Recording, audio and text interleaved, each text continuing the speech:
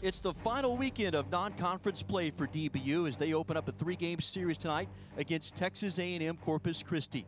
The Patriots are looking to bounce back from a loss to 9th-ranked TCU on Tuesday, and standing in their way is an Islanders team that arrives in Dallas playing .500 baseball.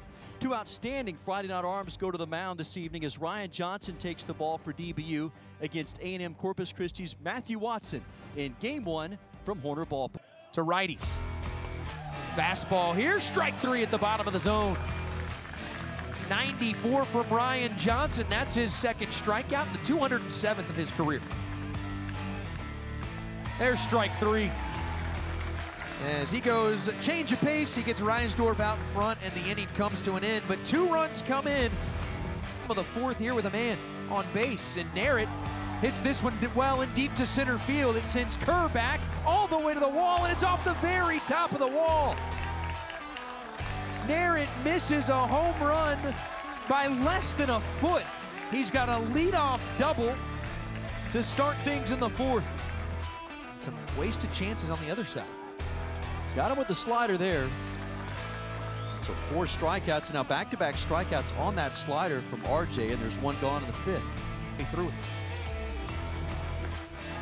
He got him. And 3 strikeouts in a row now for Ryan Johnson.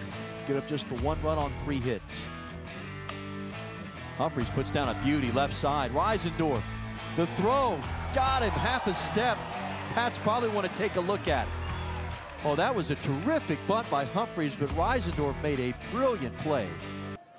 They are going to call him safe. Hit a home plate. Now the pitch, and Nerat drives it deep right field. Smith-Johnson back, it's out of here. Grand slam. Joey Nerat has turned the game around. He nearly hit one out in his last at-bat of the 4th, and this time launches it over the wall and right, and the Pats have got a 5-2 lead. 0-2 pitch, struck him out. 6 strikeouts now for Johnson. Here comes the 1-2. Jay shallow to center. Kerr coming on. It's down in front of him. Everybody moves up a bag. Now Kerr has a hard time handling the baseball, and Humphries around third to score.